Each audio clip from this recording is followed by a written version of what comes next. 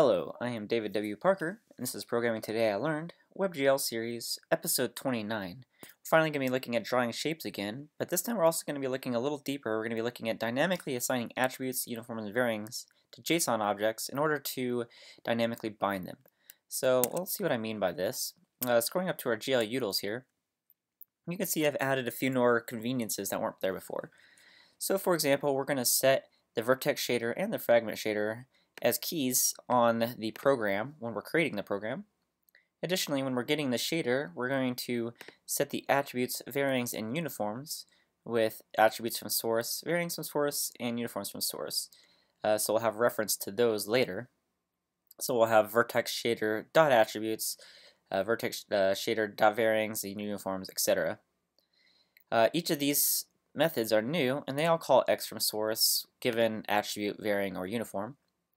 X from source is basically going to take the source code of the said shader and go ahead and parse it and find the keywords that we're looking for, varying, attribute, and uniform, and set those accordingly on the value. So we'll have an array of uniforms, etc., etc. And let's go ahead and see if there's anything else that was new. I don't believe there was anything else new in this library for today. So if we go ahead and look at the vertex shader here, we could see we have a comment here. Attribute on a comment, but I still work. Then we have two different attributes, a position and a color, as well as one varying, which will get referenced in the fragment shader, vColor. So we're going to go ahead and set the a position. We have a point size, it's just hard-coded in. And then the varying color, which is going to get passed to the fragment shader. So how do these get consumed? Here we go, and we have all the normal stuff at the top here. And whenever we have this init buffers, what it's going to do is it's going to take all of the attributes, and for each attribute, we're going to have the program, and we're going to go ahead and identify and create a buffer within the program for each of these.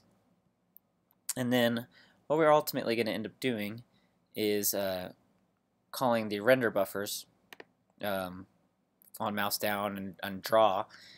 So we have each of these buffers created.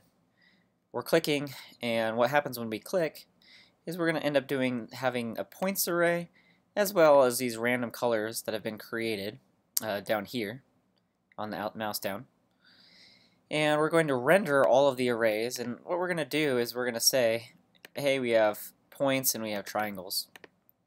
We have two arrays here. One is named a color, and it's going to take in the colors array, and another one for a position, which is going to take the points array.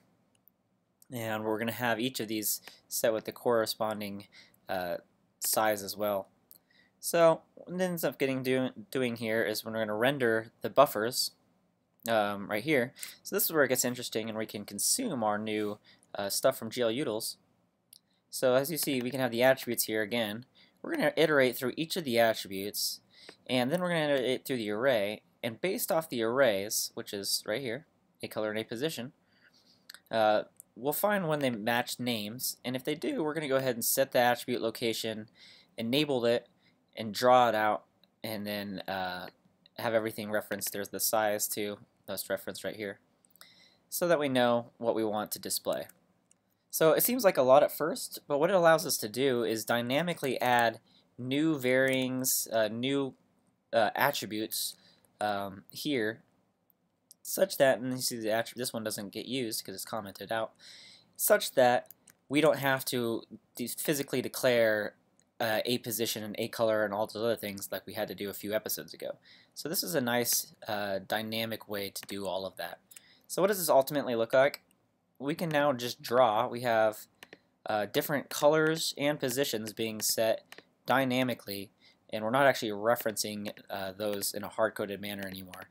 And so these are all just generated, and that's basically it. So you'll note that we didn't have to do the same thing here for varyings, because varyings automatically get passed into the fragment shader.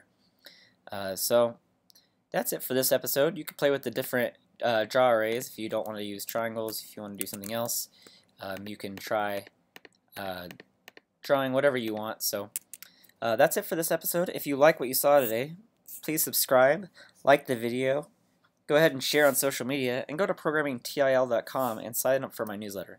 Have a great one.